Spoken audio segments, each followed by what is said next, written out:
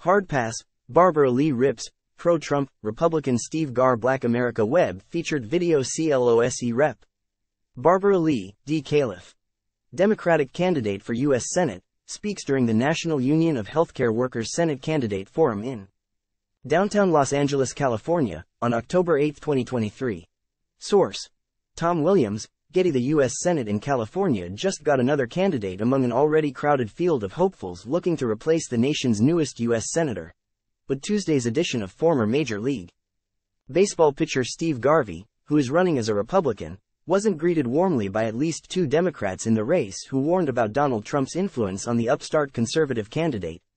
Garvey, a former National League Most Valuable player who starred in the 1970s and 1980s for the Los Angeles Dodgers and the San Diego Padres, announced his candidacy in a video replete with baseball imagery.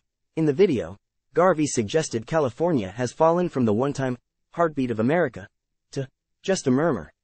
Promising a common-sense campaign, Garvey used baseball as a metaphor for the U.S. Senate race in California. It's time to get off the bench.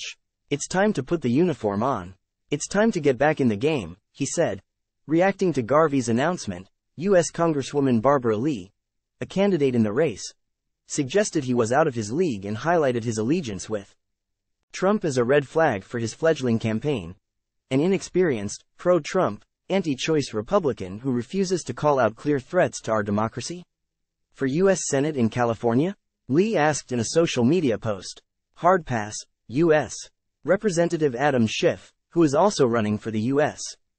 Senate seat that was previously held by Dianne Feinstein for decades until her death last month, reportedly warned Tuesday in a message to potential donors about Garvey's link to Trump. Garvey appears to be taking a cue from another celebrity Republican with no political experience, Donald Trump, Schiff wrote. And given Trump's determination to make sure I don't become California's senator next year, I wouldn't be surprised to see Trump and MAGA world get solidly behind Garvey. I will need your help to ensure Garvey and Trump feel the sting of losing on March 5, 2024.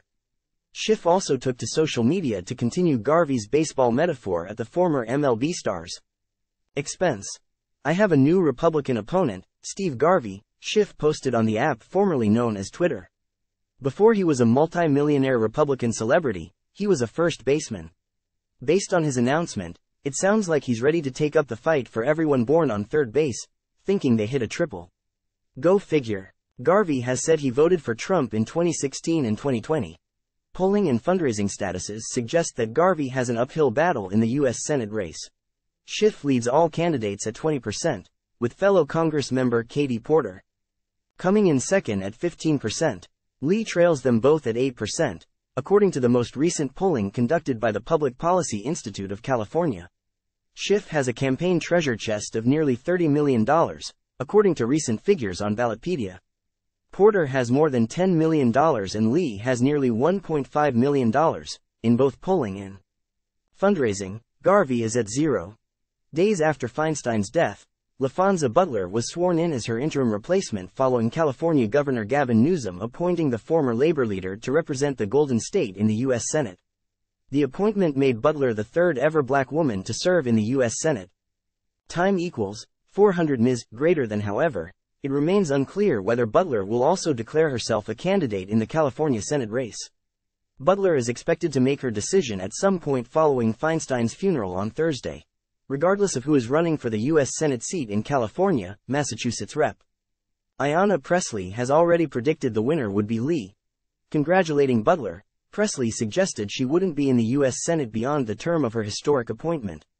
I look forward to your partnership and to having two incredible black women serve consecutively when we elect at Barbara Lee for CA as the next senator from California, Pressley posted on social media.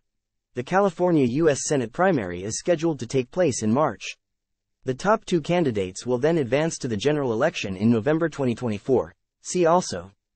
Time equals 400 Ms. greater than. Barbara Lee reacts to LaFonza Butler's appointment as Dianne Feinstein's interim U.S. Senate replacement. Why it's so important to have a black woman U.S. Senator. The Post. Hard pass, Barbara Lee rips, pro-Trump, Republican Steve Garvey entering California Senate race appeared first on News 1.